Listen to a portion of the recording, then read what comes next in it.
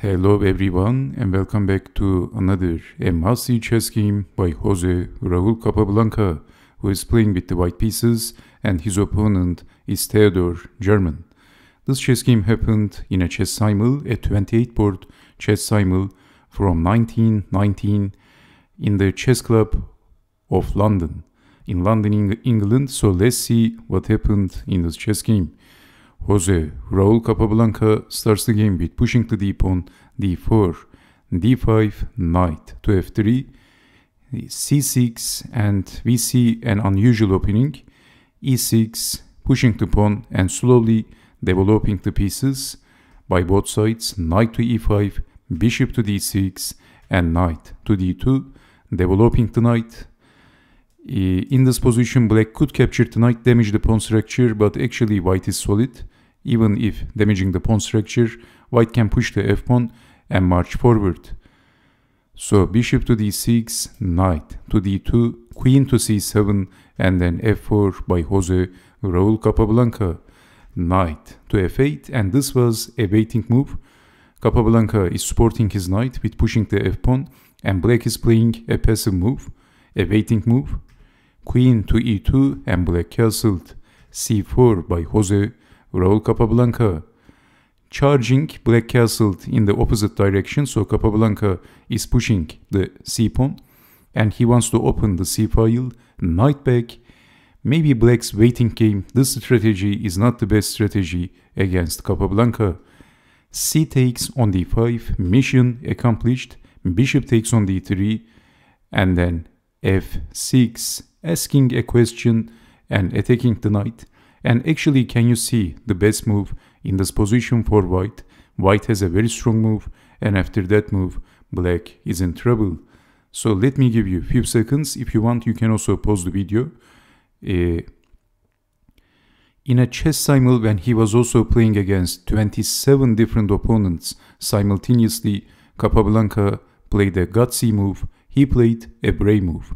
Can you see a brave move in this position?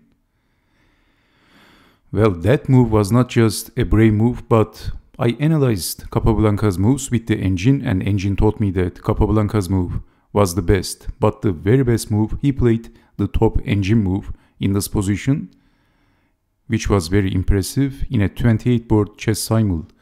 Capablanca, the human chess machine, sacrificed his knight, and this was the best move, believe it or not. Capturing the knight, accepting the sacrifice, but now he has a very dangerous pass pawn in front of the king, in front of the face of the king. So d takes on c6 and developing the knight to g6.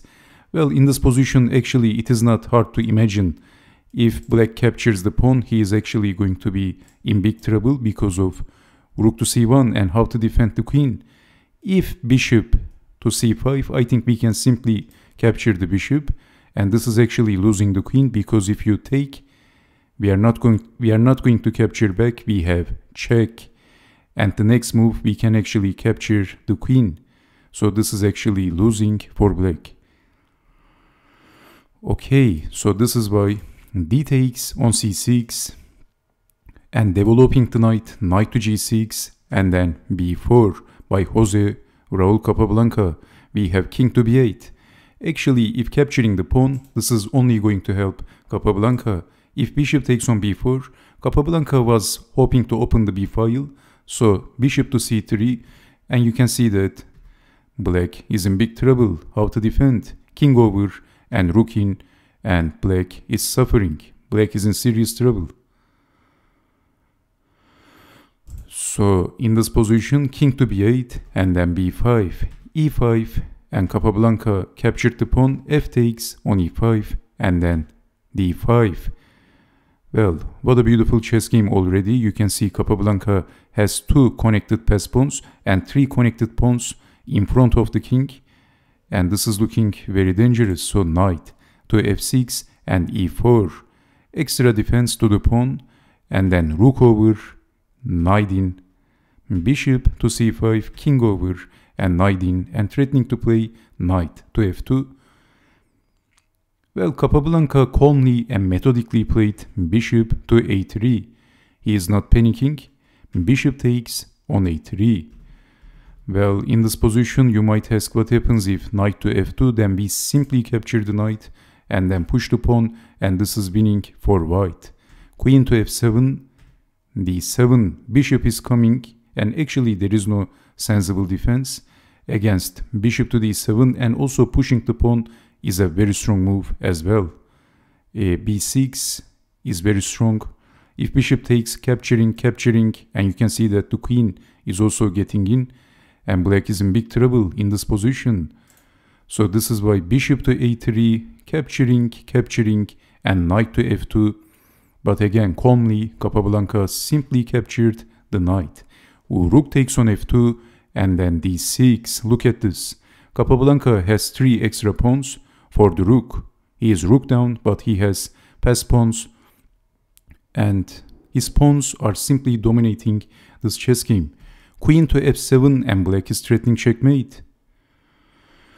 So rook to f1, rook takes rook, queen takes rook, checkmate. But Capablanca again calmly, he pushed the pawn, and black is in serious trouble. So king to c8, and then Capablanca is checking the king, king to d7, checking the king again, and black resigned.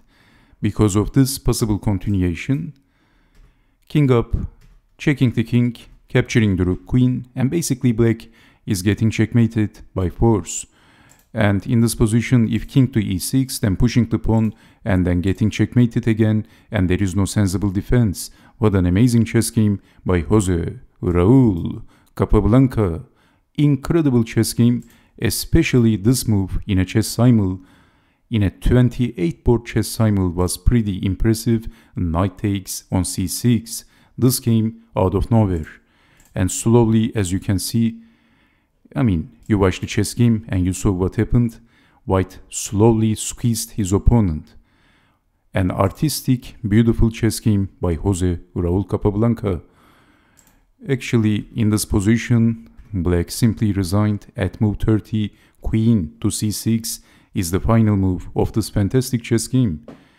And thank you very much for watching, and I hope to see you next time with more interactive chess games. Take care, stay safe, and bye bye.